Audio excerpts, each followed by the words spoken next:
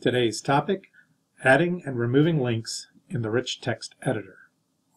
Okay, so here we are at the front page, and looking at the front page, a couple things I want to point out. Number one, I have some buttons across the top of the page here.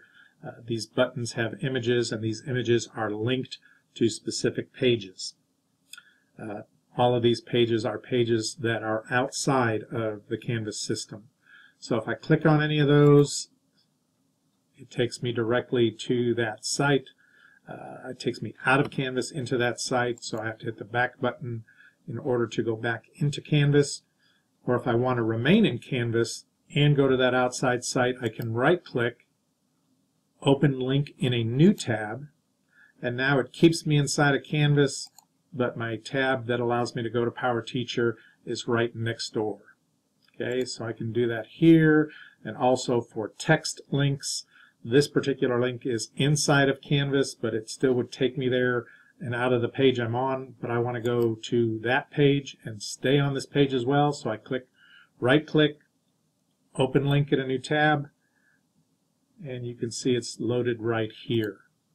Okay, so let's go to editing, because I want to show you how to remove these links and how to add these links. And so I'll show you how to remove them first and take out those two current links, and then we'll add them back in. So I'm going to go to my image and click on it. When I click on the image, this highlights gray.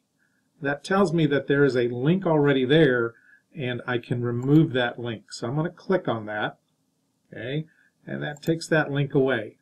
So now when I highlight the image, notice it doesn't turn gray. If I highlight the image next to it, it should, because there's still an active link there. So I'm going to go back to this button, highlight it. I'm going to click on Link to URL. That opens up this window. Now I'm going to go to where I want to link it, and I want to link it to PowerTeacher, so I'm going to go into the address bar or the Omnibox, and I'm going to copy this. The way that I copy is I just hit Control-C. That copies it automatically into the clipboard. You could right-click and copy as well. Go back here. Now I want to paste. I use Control-V, but you could also right-click and paste. Now insert the link. Notice that this has turned gray again, indicating there's an active link on that image. Okay, and I'm going to go down here to my calendar link. Okay, and I'm just going to, I can either highlight the entire thing or just highlight anywhere inside of it. Notice this is gray again, telling me that I have an active link. If I want to remove it, now it's gone. To link to a text, I just highlight the entire block of text that I want linked, and I go over to the link tab, click that. Now what's in there now is the one that I used previously, so that's the PowerTeacher link. I'm going to get rid of that by hitting the delete key. I'm going to go over to the page I want to link to, click, and again Control-C or right-click, copy, go back to this window.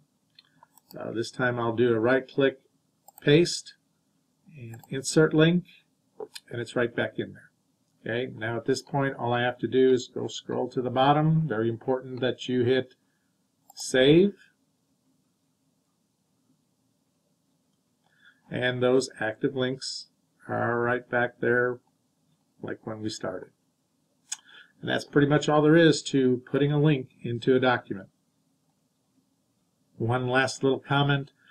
Keep in mind that you can link to anything that is web-based. So you can link to other sites as well as Google Docs, Sheets, slideshows, etc. Anything that has a web address is something that you can link to.